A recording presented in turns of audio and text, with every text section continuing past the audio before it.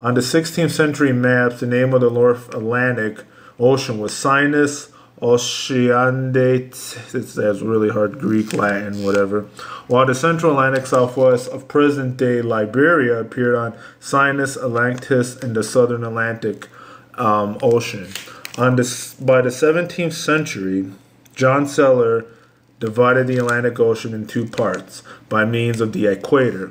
So that's how it happened. They named a lot of what they would call the Atlantic Antarctica because they were dividing it by the equator. So again, they decided to even divide, not only were they dividing Africa and they were putting border lines and this and that, but they were dividing the world as how they wanted to see. And instead of showing you like this is how the Greeks saw the world, Europa, Asia, Libya, and rest is Africa, and there's the Ethiopian Ocean.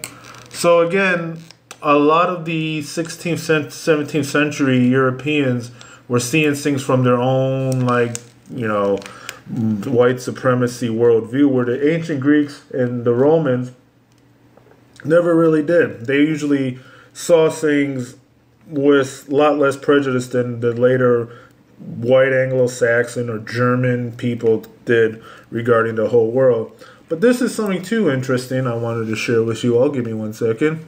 It's called Restore the Name of the Ethiopian Ocean. And let's check this out. This is from the subcontinent map of McFadden of London on the Dutch colony of the Cape of Good Hope.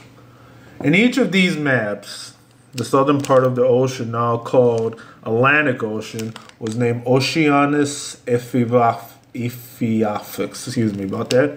Ethiopic Ocean or Ethiopian Ocean for several centuries.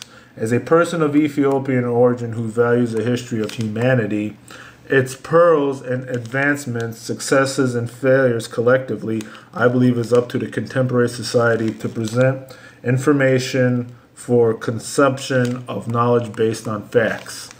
And check this out. Where was it? Touch the history of things in their wider perspective. I expect the data of information presented in a document preserved and display history from the beginning of map formations by Greeks, Romans, and recent Europeans, particularly Portuguese. The naming of the ocean had implications in those times as Ethiopia was one of the strongest empires in the world. Now that's coming from the 1795 Dutch colony of the Cape of Good Hope.